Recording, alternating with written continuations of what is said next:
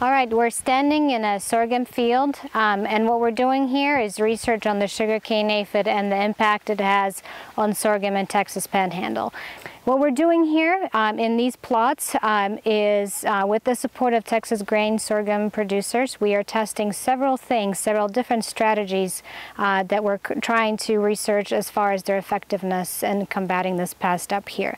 One of them is planting date. This is a very important integrated management approach to plant crops earlier or later depending on the vulnerability of the different stages to the pest. So we have varieties of sorghum that we're testing as well, several different ones that we know are susceptible based on previous research, as well as some that show what we can call tolerance, meaning they're not completely resistant to the aphid, but the aphid has a harder time increasing in populations very fast on these varieties. So we have early planted sorghum, we have late, not late, but common sorghum we planted in a common planting date. And what we're doing is planting different varieties of sorghum with and without tolerance to the aphids and with and without insecticide seed treatments. The aphids arrived in the Panhandle last days of July, first week of August, and their populations were very slow at building up at first. Well, what we see happening at the beginning of the infestation is we have alates, these flying foundress aphids, we call them, from the surrounding habitats coming into the sorghum fields. Those aphids then reproduce. They have live birth, and they have what we call telescoping populations. What that means is that the mother aphid will have her daughters inside her as she's developing, and her daughters will have their daughters inside of them. So what happens once the aphids establish, their populations have a capacity to increase incredibly fast. So what we saw at first, we saw very gradual increase in their populations, and then all of a sudden, very quickly, we had hundreds, thousands of aphids per leaf.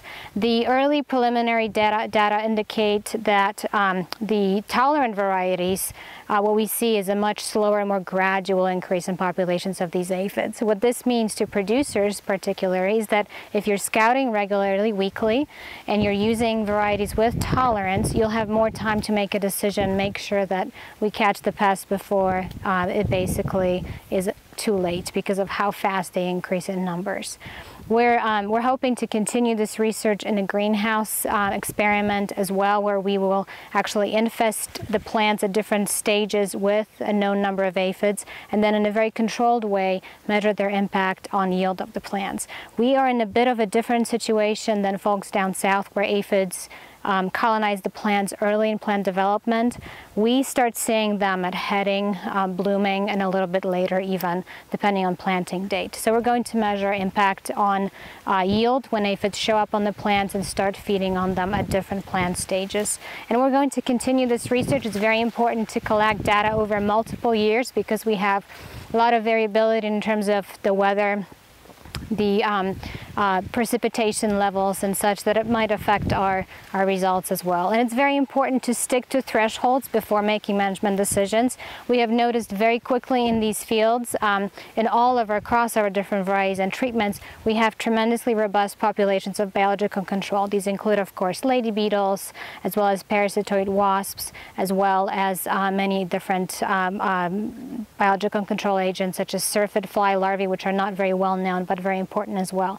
The point is, if we pull the trigger too fast on treatments, we're going to kill these natural enemies, and they do a very good job at eating up those really low populations of aphids and getting them to increase a little bit slower than they would otherwise.